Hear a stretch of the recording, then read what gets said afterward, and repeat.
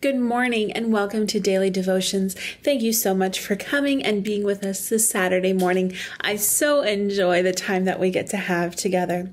Now, as you know, we always want to start things off in the Word of God, in worship, and hearing the Word of God, hearing wonderful things about Him and praying together. That's how we want to start off our day. So let's open with some prayer. Father, Lord, we come to you this morning. Lord, as we get ready to have the unfolding of your word together today, Lord, we pray, be with us, Lord God. Help us, Lord, to see and understand your word, to be able to apply it in our life. Help us, Lord God, to continually, Lord, put you first. Lord, we thank you that your hand is upon us, no matter the season. And Lord, as we are coming into this Christmas holiday season, Lord, help us to continually remember that you are the reason for the season, Lord God. That we will continue to put our minds and our focus on you. We give you glory and praise this morning, Lord, in Jesus' name. Amen and amen. So why don't we kick it off by hearing Psalms 91. Psalm 91. He who dwells in the shelter of the Most High will abide in the shadow of the Almighty. I'll say to the Lord, my refuge and my fortress, my God in whom I trust. For he will deliver you from the snare of the fowler and from the deadly pestilence. He will cover you with his pinions, and under his wings you will find refuge. His faithfulness is a shield and buckler. You will not fear the terror of the night, nor the arrow that flies by day, nor the pestilence that stalks in darkness, nor the destruction that wastes at noonday. 1,000 may fall at your side, 10,000 at your right hand, but it will not come near you. You will only look with your eyes and see the recompense of the wicked. Because you have made the Lord your dwelling place, the Most High, who is my refuge, no evil shall be allowed to befall you, no plague come near your tent. For he will command his angels concerning you to guard you in all your ways. On their hands they will bear you up, lest you strike your foot against a stone. You will tread on the lion and the adder, the young lion and the serpent you will trample underfoot. Because he holds fast to me in love, I'll deliver him. I'll protect him because he knows my name. When he calls to me, I will answer him. I will be with him in trouble. I will rescue him and honor him. With long life, I will satisfy him and show him my salvation. All right. Now, as you know, after we do Psalms 91, we do want to get into a great time of praise and worship. So let's open up our hearts this morning and worship our Lord together. Oh, come, all ye faithful, joyful and triumphant. Oh, come ye to Bethlehem. Come and behold him, born the King of ages. Oh, come, let us adore.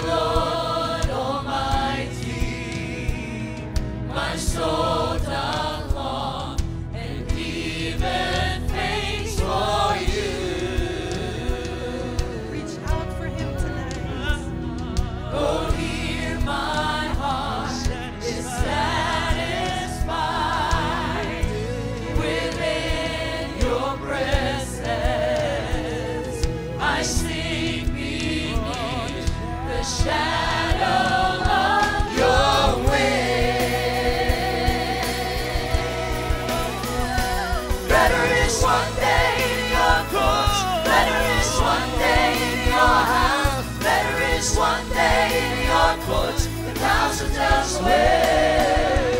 Better is one day in your courts. Better is one day in your house. Better is one day in your courts than thousands elsewhere. My heart and flesh cry out for you, the living God. Your Spirit's water to my soul. I've tasted and I've seen how once I get to me, I will draw near to you. I will draw near to you. Better is one day in your courts. Better is one day in your house. Better is one day in your courts than thousands elsewhere. Better is one day in your courts. Better is one day in your house. Better is one day in your courts than thousands elsewhere.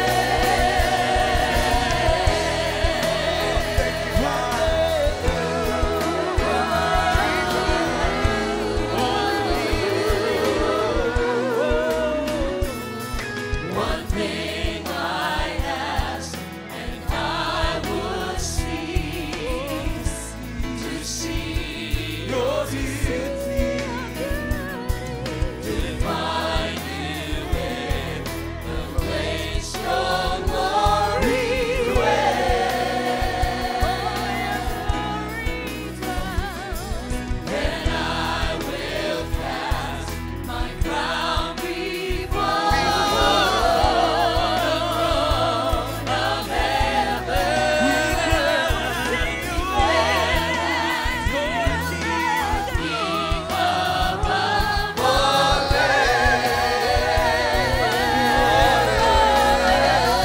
Better is one day in your court. Better is one day in your house. Better is one day in your courts. Thousands elsewhere.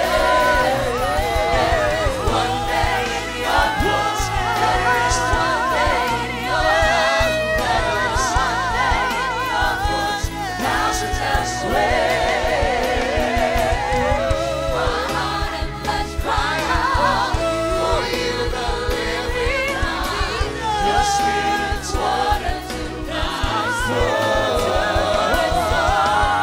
I've tasted and I've seen your once again to me. I will draw near to you. I will draw near to you. Better is one day in your court. Better is one day in your house. Better is one day in your court. Thousands elsewhere.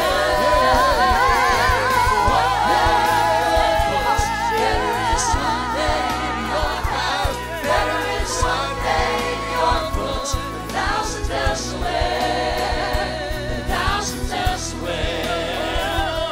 Thousands elsewhere. Thousands elsewhere. Thousands elsewhere. Thousands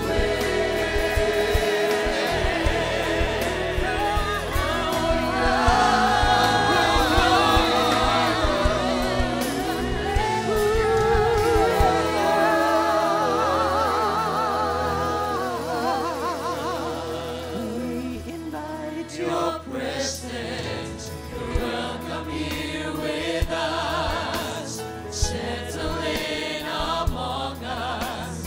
Finding us your rest. Make yourself at home. Do as you please. Rub yourself to anything you want from me. Come, Lord Jesus, come.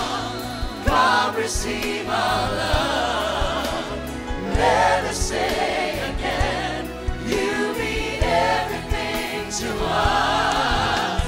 Come, Lord Jesus, come.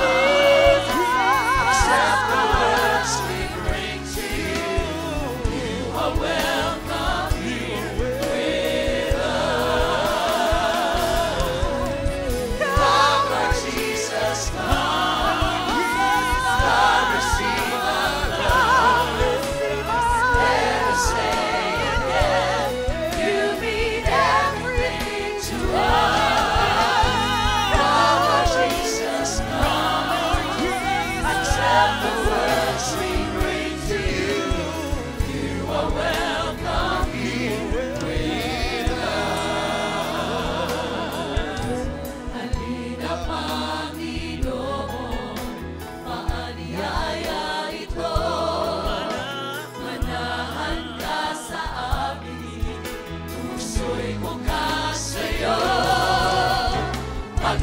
Bibigyan mo ang buhay ko sa aking paghahangad na magbago. Halina, halina, ito ang aming lubos. Sa puso't isipan, buhay ko'y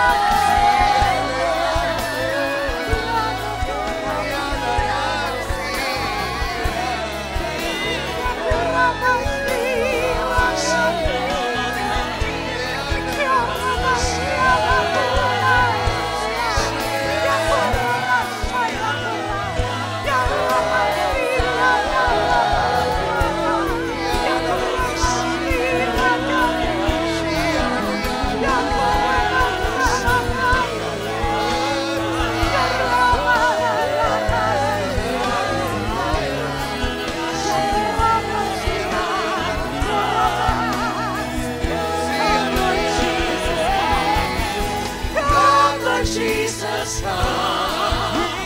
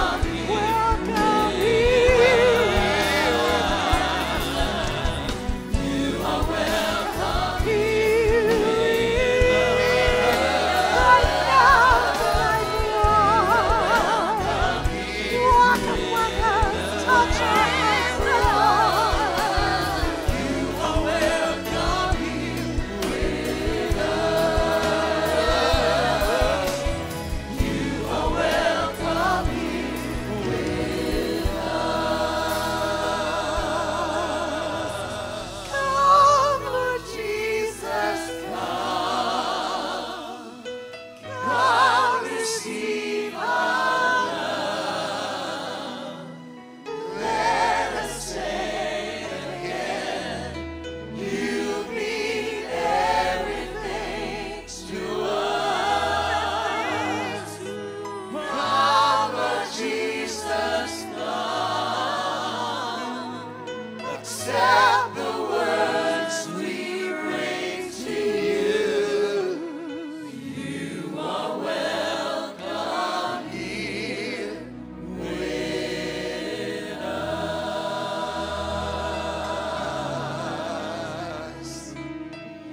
you are welcome here.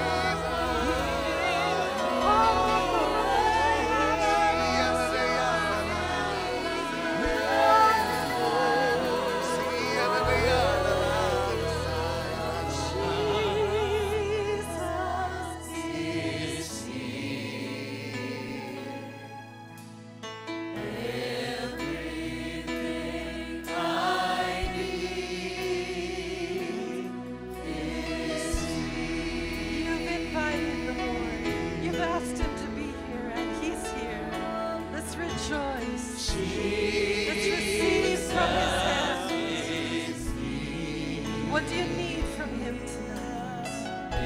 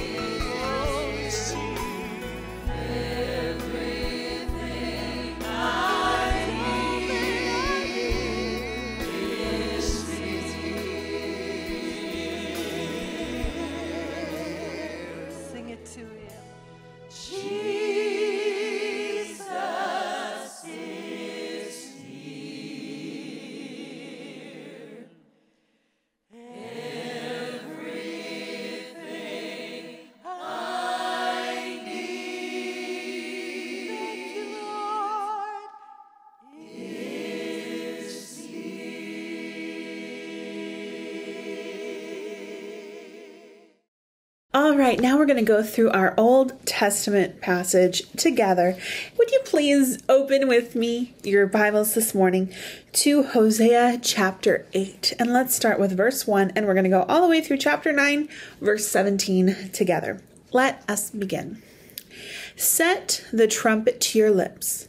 One like a vulture is over the house of the Lord, because they have transgressed my covenant and rebelled against my law. So he's saying they have turned away from God. They've turned away from his laws, turned away from all of the things that he set up, not because of control, but for our good, for what will help us, bless us, keep us in a close relationship with him, because our actions can also affect our relationship with God.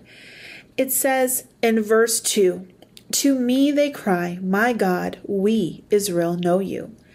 Israel has spurned the good, the enemy shall pursue him. They made kings, but not through me. They ignored God in the decisions that they were making." Not very smart. "They set up princes, but I knew it not. With their silver and gold they made idols for their own destruction." They didn't have enough love and focus and devotion and relationship on God. But they then turn to these other things instead of serving him. We need our heart to be in the right place, that our focus and priority is on him and on the things that he desires for us, not the other way around. "I have spurned your calf, O Samaria. My anger burns against them. How long will they be incapable of innocence? For it is from Israel a craftsman made it. It is not God." In other words, this isn't a godly thing. This isn't something God set up. This is man-made. "The calf of Samaria shall be broken into pieces. For they sow the wind, they shall also reap the whirlwind. The standing grain has no heads. It shall yield no flour. If it were to yield, strangers were to devour it." Here we're talking about God saying, hey, okay, you've put other things in front of me. You have idolatry. You've been dealing with other things as your God and putting them before me. Then I'm going to take away these things that you have in your life because of me. Israel is swallowed up. Already they are among the nations as a useless vessel. For they have gone up to Assyria, a wild donkey wandering alone. Ephraim has also hired lovers. In other words, prostitution. "Though they hire allies among the nations, I will soon gather them up, and the king and princes shall soon writhe because of the tribute." Again, because of their ungodly actions. There's consequences that come. "Because Ephraim has multiplied altars for sinning." Not just a way to sin, not just an altar of sin, but there's now multiplication process of these altars for sinning. They have become to him altars for sinning. He has so corrupted the way to worship God. There's now altars for sin. "Were I to write for him my laws, by the 10,000s they would regard as a strange thing," because they have no relationship with God. So they're going to look at the things of God and be like, oh, that's weird. Oh, that's strange. Because there's no personal relationship. "As for my sacrificial offerings, they sacrifice meat and eat it, but the Lord does not accept them. Now he will remember their iniquity and punish their sins. They shall return to Egypt." This is talking about a type of sin. When they were in slavery, when things were not good for them. Okay, you want it that way? God says, you're going to go back to what I brought you out of. "For Israel has forgotten his maker and built palaces, and Judah has multiplied fortified cities. So I will send a fire upon his cities and shall devour her strongholds." You need to turn away from sin. It is clear here. You need to turn to God. There's consequences that come for putting other things before him. Chapter 9.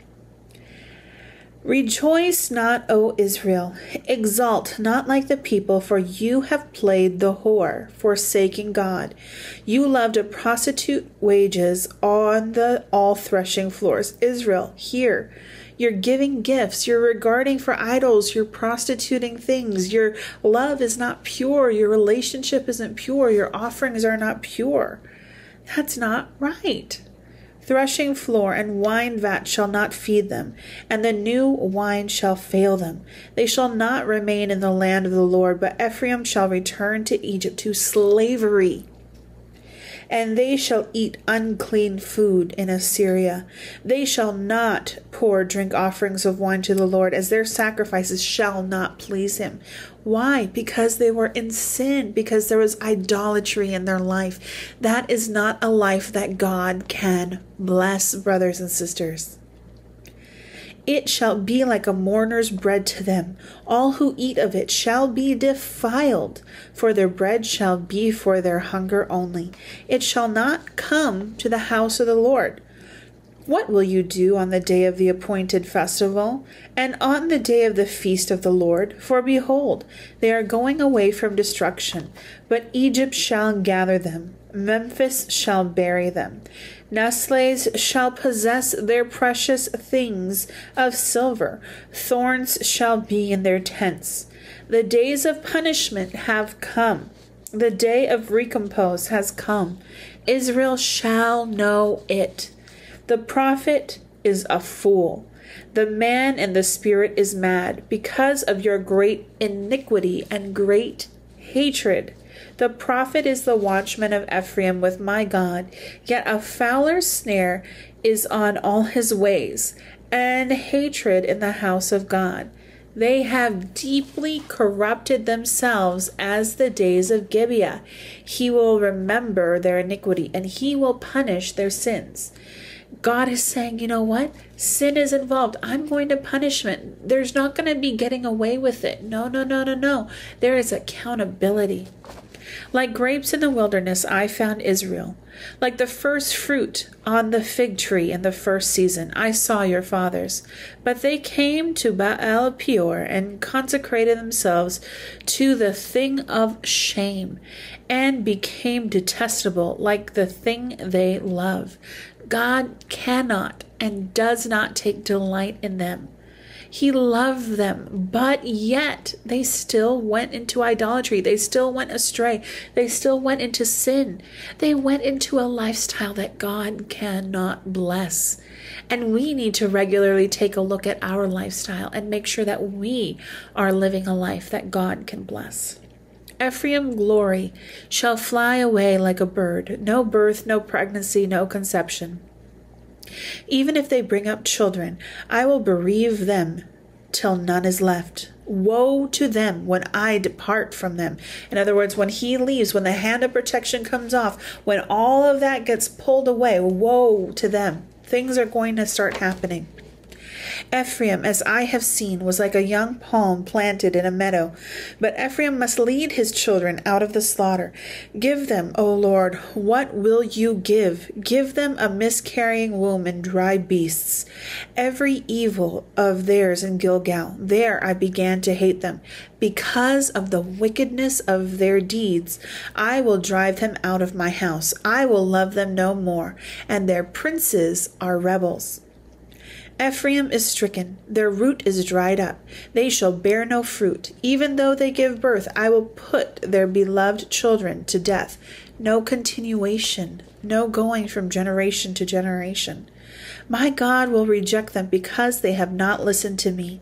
They were wanderers among the nation. So again, here we're seeing his mercy, his love, his goodness. That hand is now going to be off of their life, and they will be judged. They will wander. They are going to suffer if that hand comes off. Now there is mercy, there is love, there is forgiveness, there is hope. But, brothers and sisters, it comes into our life when we turn away from the sin, when we put that aside and we turn back to him, when we make him Lord of our life and say that he is important, that we serve no other, that we give him the glory, we give him the praise. That is when it all changes. So we're going to be getting into some more praise and worship right now. I hope as you worship, you're going to take a look at your life and you're going to evaluate and you're going to think through what things are there in my life that I need to let go of, and what things do I need to focus more on him. What do I need to do? What do I need to have? And these are great things for you to think about and for you to worship Him about and talk to Him about as we enter into another time of praise and worship right now.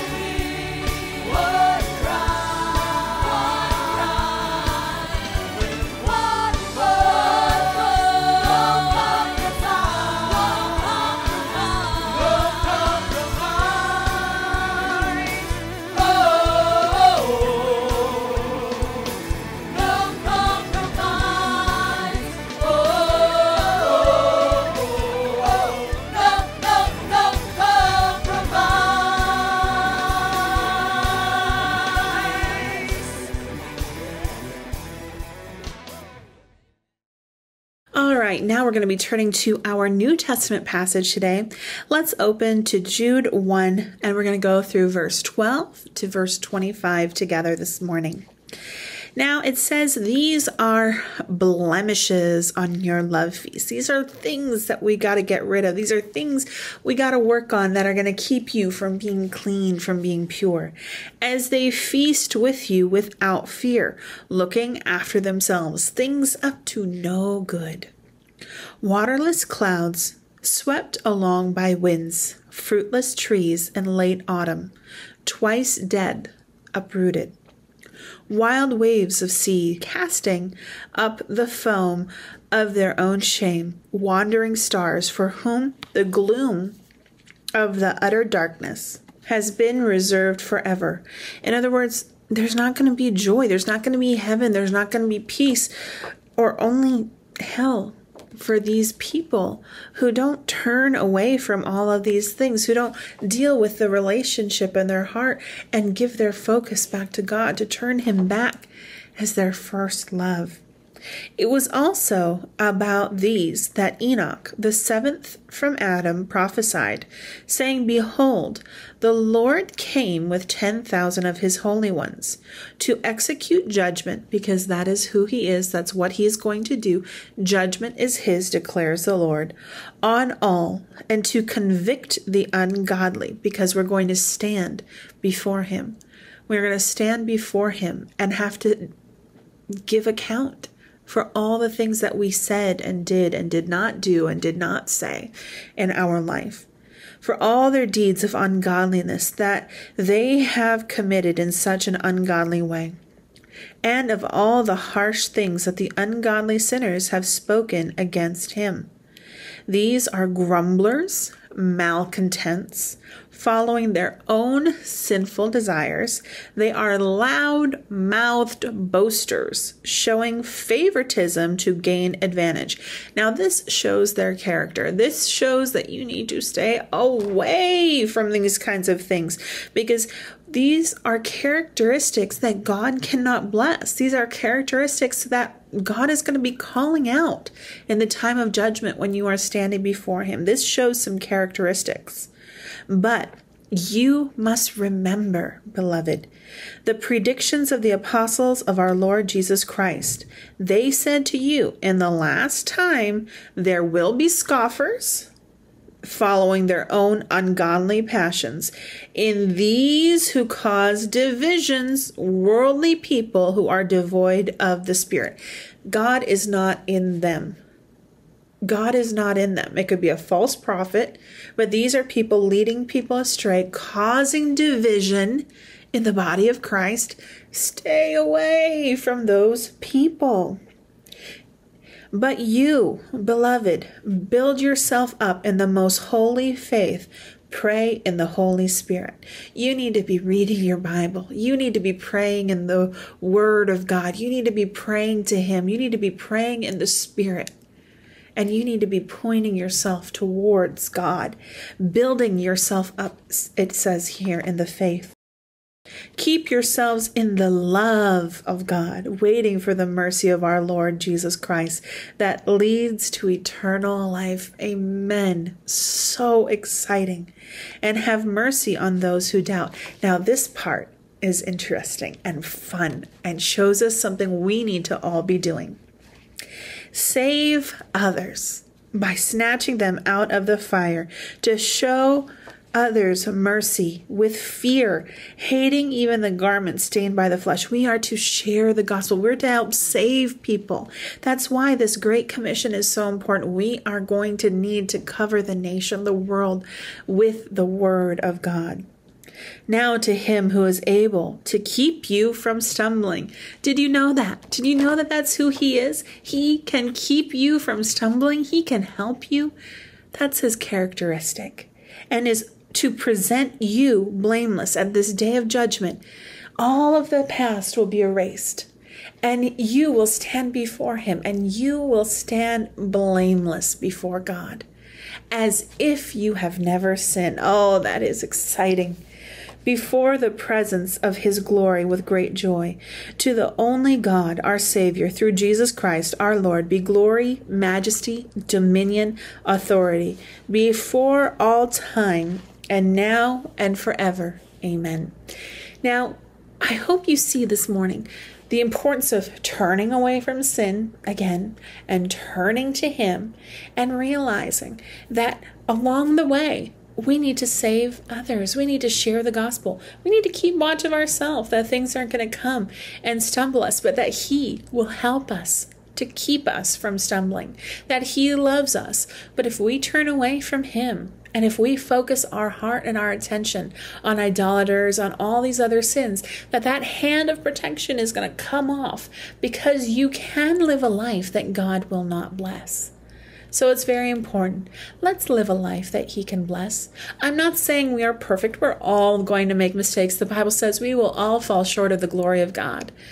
But we can do our best. We can work on having a true heart that turns to God. Lord, help me. Lord, I need you. Lord, I don't want to do this. Lord, I don't want this sin in my life. Lord, I think there's stuff you need to deal with. Lord, show me mercy. Lord, guide me, teach me, help me, keep me from stumbling. Lord, I love you. Lord, I want to know about you. Lord, reveal yourself to me. It's all in how we act and how we have a relationship with our Lord. Let's pray. Dear Heavenly Father, Lord, we come to you this morning. Father, we pray and ask, help us, Lord God, to live a life that you can bless. Help us, Lord, to have a relationship with you, that we'll be hungry for you, hungry for the things of you and your kingdom and your word. Lord, we also pray, Lord, we desire to be far away from sin. If there's things in our life that we need to work on, things in our life that we need to let go of, please point those out to us. Father, we understand that we are not perfect, but Lord, we want to live a life that you can bless. We want to get rid of some of these blemishes in our lives, Lord God, these things that could be holding us back, Lord. Father, we come and we ask, Lord, give us opportunities to share you. Give us opportunities to share the gospel, that we may help save these people, Father God, that we may help share your word. And Lord, that these people could be saved from a painful, hopeless life without you as their Lord and Savior. Lord, as we go about our day, be with us, Father. Lord, we come and we ask, give wisdom to our government. Be with our medical professionals, our teachers, and all of our frontliners who are working so hard. Lord, we pray, continue to heal our land. Give guidance, give us wisdom. We thank you that protection will be upon our households, Lord, that sickness and disease be far, far away. Lord, we come, give you glory, honor, and praise, for you are so worthy, Lord. In Jesus' name, amen and amen. Well, I'm Basora A. Thank you so much for being here with me this morning. Now, this weekend, please make sure when you come to COP, you pick up your Jesus box. You know, it is so exciting when we get to open up our treasures and give Him the greatest gift, because He gave us the greatest gift of all. I hope you have a fantastic day and week as we get into this Burr season. Enjoy your day and see you in God's house this wonderful weekend. Bye, guys.